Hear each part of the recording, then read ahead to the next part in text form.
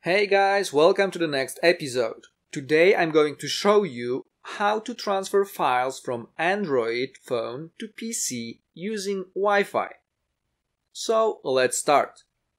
First of all, this method will work with any Android phone and any computer. So your computer can work on Windows, it can be MacBook, iMac, or you can have Linux operating system. It will work on any computer that has Wi-Fi. And first of all, on our phone we need to go to Google Play and then find application called ShareMe. ShareMe, the old name is MeDrop, is an application that will allow us to transfer files from our phone to our computer. So, once you go to Google Play Store, you need to install it and then open the application. Once we open it, we will see something like this, and here we can just scroll down to close this part, and the application will look like this. So, the next thing we need to do is to click in the left top corner over here on those three lines, and then choose the first option that says Connect to Computer. After we do this, it will check our Wi-Fi status over here. We will see the name of the Wi-Fi network as well. Or we can simply click there and connect to a different network. After we are connected to Wi-Fi, we can click down here on Start. And right now it will ask us for the first setting. We can either choose portable connection, which will not set any password, and it will not be as secure as if we would set the password. Or we can choose password protected, which means we will have to set up our login and password in order to connect our phone to our computer.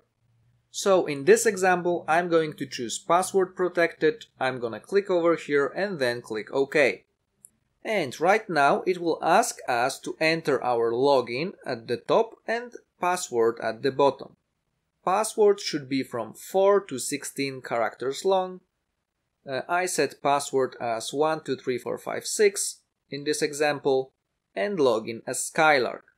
So once we set it up, we click OK, and then we've got another option to set up, which is to which storage on our phone do we want to connect. Would it be our SD card or our internal storage? So it depends if the files that we want to copy from the phone to the computer are on our internal storage or on our SD card. In this example, I'm going to choose SD card, and right now our phone is ready to send the files to our computer. So let's move to our computer right now. On our computer, we need to open File Manager. So right now our phone is already prepared to send the files to our computer. As you can see over here, we've got instructions which say connect your phone and computer to the same network. It should also work if the computer is connected to the same network using cable and your phone is just using Wi-Fi, it should work fine as well. And then the second is enter this address into your computer's file manager.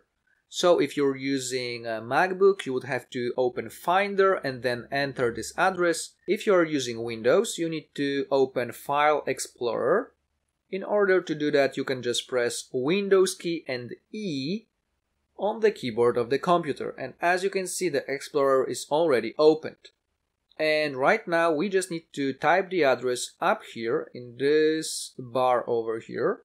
So let's type FTP 192.168.1.100.21.21.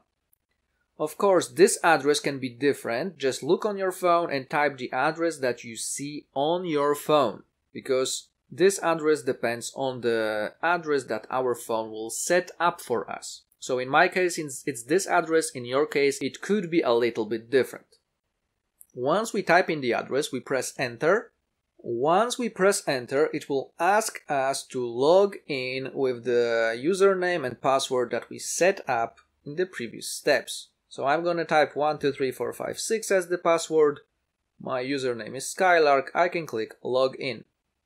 And as soon as we do this, we have another pop-up windows that will open over here so that we can close the empty one. And the other one will open with the main folder, the main directory of our phone. So what we see right now is the phone, our Android phone. As you can see, I have some folders over here, for example, DCIM, where we can find the pictures.